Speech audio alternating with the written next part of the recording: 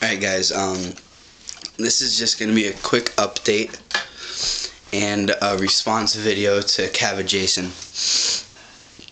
My quick update is that I have taken out the 2-ball pythons out from the same tank.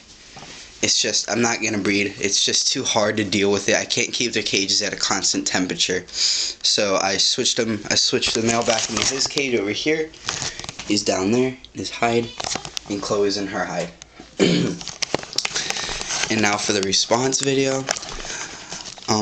Cavajason, there is really no need for you to apologize. Family comes first. First and foremost is family.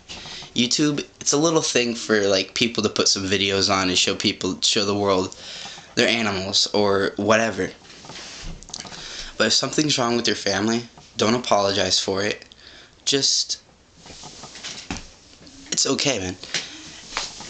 Every family has some problems, but especially if your mom gets that sick, don't even bother with videos. Don't even bother giving an update like you did.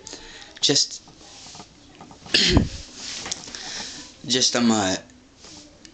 worry about your mom. Alright, Jason, that's all you really gotta do. Just worry about your mom.